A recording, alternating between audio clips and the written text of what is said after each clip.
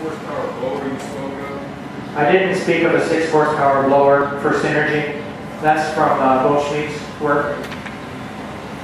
With respect to our boundary layer control system, the placement of the holes is behind the maximum thickness. So we're using the maximum thickness and the natural laminar flow of the body as an inertial separator. So the airflow coming over the top takes any dirt or foreign matter or water or ice and tends to separate it away from the actual surface, so we don't ingest nearly as much of the stuff that complicates boundary layer control by using it in the aft section. Yes? There's no air that's blowing through those holes. This is a natural flow process. The question is, there's no air that's blowing through the holes, it's just a natural process. No, I don't believe that blowing is the way to control the boundary layer. It can be done, but blowing was chosen as a method because we have bleed air from a compressor on a jet engine. What we really want aerodynamically is suction. We want to take the stagnant air and remove it, re-energize it, and spit it back out.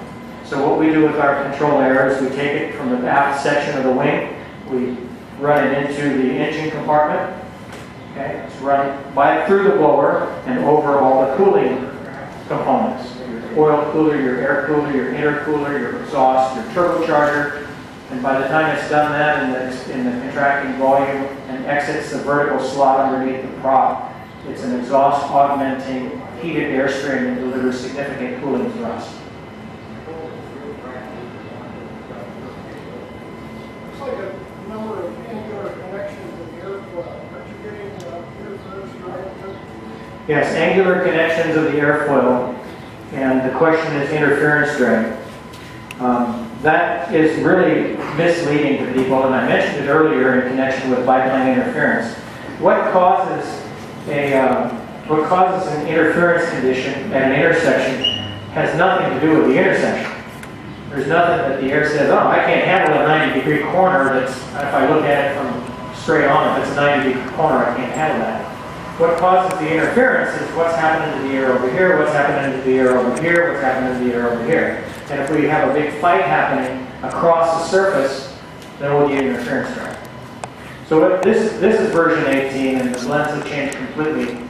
But when you look at it in 3D, you'll find out that there's a big stagger. Here's our quarter chord line, here's our quarter chord line. And so there's actually a lot of three-dimensional transition happening here. But what prevents any significant interference drag is the fact that this is a pressure surface, this is a pressure surface, and this is a pressure surface. I'm sorry, I did it wrong. The outside of the surfaces are all pressure surfaces.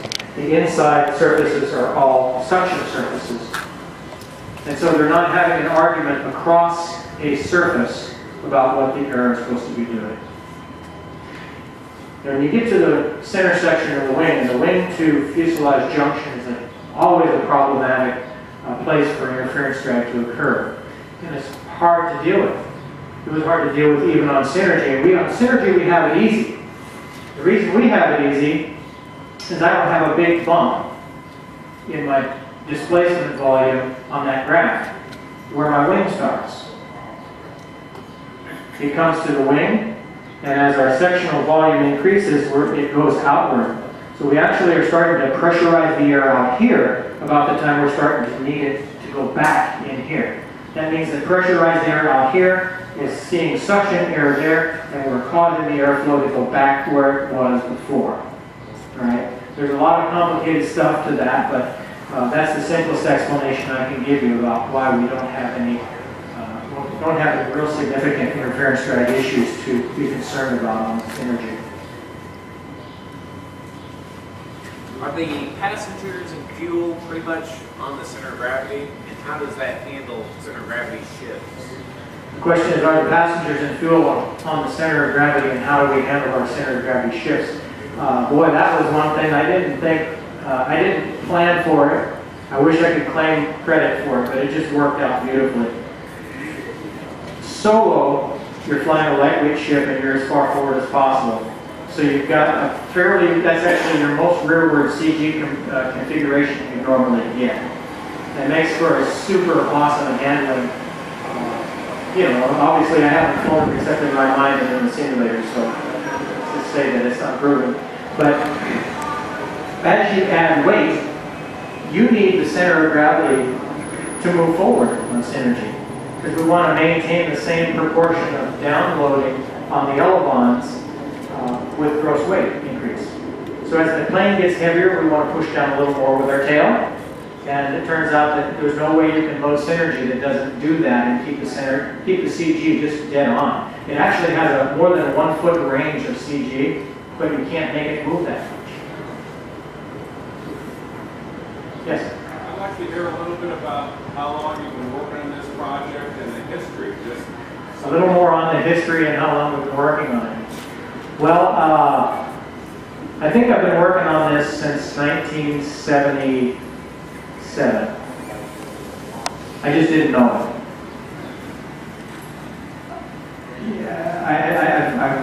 Yeah, I don't know how to describe that history except to say that it's always been on my mind how to get laminar flow, how to get wake propulsion right, how to get boundary layer control that works, how to get long wingspan performance in a short wingspan package, how to make it not ugly.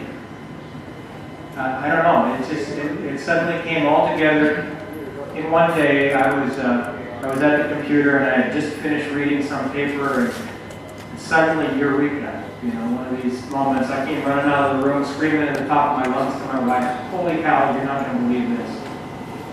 So that's about all I can tell you about that. Now, since that moment when I lost my mind, I spent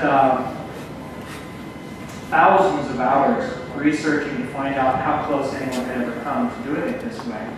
I found out we've been really, really close many, many times. But even the people who advocated for those ideas and technologies didn't quite connect the dots, and they actually didn't necessarily believe what they were seeing.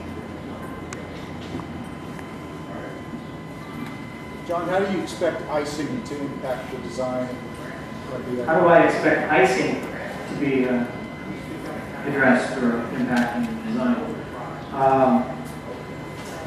You know, icing is a significant issue for a certified airplane. I'm not really too concerned about it, but I've thought about it a lot. And I've designed ways that the structure is favorable to the routing of heated fluids, to using electrical de-ice. I think good natural laminar flow airplanes are inherently less ice susceptible than others. Our primary ice susceptibility has to do with our control surfaces and whether or not our tails are affected. This is a big problem, and so at the level that we're at right now, we've studied it on a preliminary basis, a conceptual basis, and I don't see any big red flags coming, but I'll be trying to work with people who are more expert in that field. One thing I will not be doing is putting anything on there like boots that would destroy laminar flow. Will the full-size model have flaps? What about the tail volume coefficient? Okay. Will the full-size model have flaps, and what is our tail volume coefficients like? Yes, the full-size model has a split flap from boom tube to boom tube. It's 8.5 feet long. It's there mostly as an air brake, so we have some way of adding to drag, but it does significantly increase our maximum lift coefficient.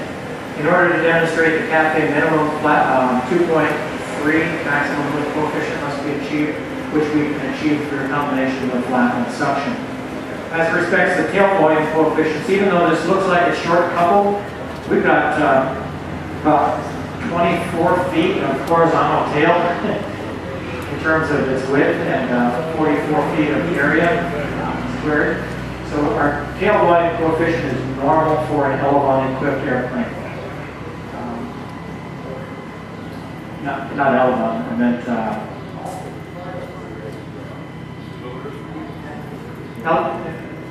oh my goodness.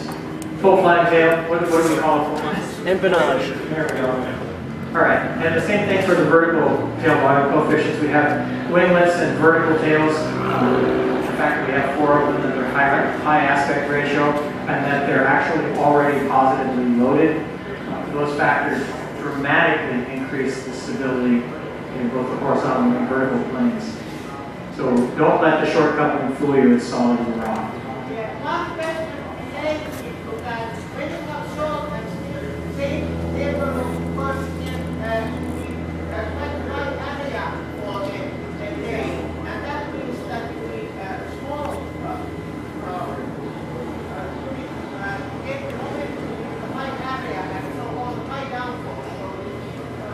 Yes, we're talking about.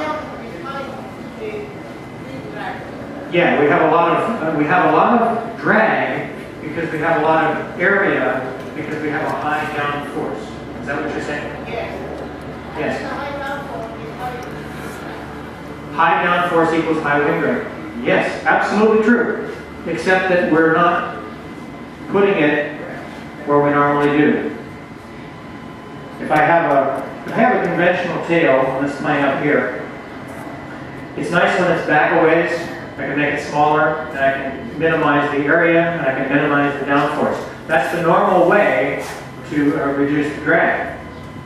But if I put a wing, not a wing, if I put a tail above and behind a wing tip in this location, now I want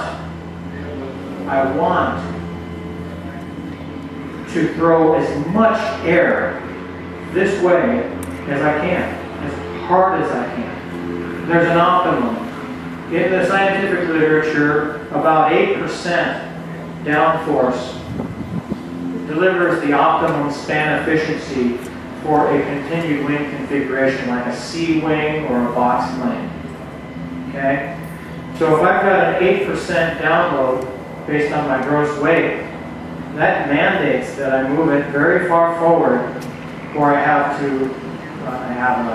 plane that wants to do loops. So by moving it forward like this and delivering about 8% of gross weight in downforce, we're loading the tails a lot more than you normally would, and you'd think that that would be drag. But it's not. It's drag reduction. It's the same thing as having more wingspan and having better L over D. You added 20 feet of wingspan, but your L over D went to the moon. How did you do that? By adding wetted area and additional wing area. It's simple. You reduce the big penalty of induced drag. So a lot of counterintuitive stuff about that. One thing I forgot to mention in conjunction with this aspect of the double box tail is that because of it being short coupled, we have extreme control authority. But we have extreme control authority without a lot of travel. Okay? I was watching the videos in close-up and close-up telephoto views, and this is my control travels when we're flying that quarter scale model. Okay? That's the amount of control travel. And at first we had too much control travel. That was one of the reasons people criticized the landing that was on the video. But the guy was holding it all together, and it was just totally over controlling it. And I was telling him to land with a military style rollout and everything else. And the airplane doesn't need that much control authority. And the consequence of that, and another aspect, is that we don't see the likelihood of any stall spin behavior whatsoever with this plane. I've built quite a few models that will neither stall nor spin. And if that maintains its way into the full-scale article, I think we've really got something. What I see in the simulator is bobbing like in a car. Just won't get there. Why are you such worried about it? I'm sorry, I missed that. What was your reason for shifting away from electric propulsion? What was my reason for shifting away from electric propulsion at this time? I have a lot of intense work to do to make my full-scale electric motor concept work.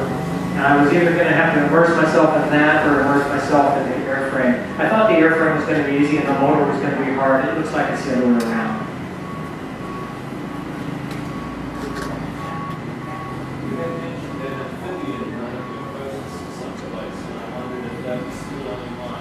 It's on my mind all the time. I mentioned that amphibian.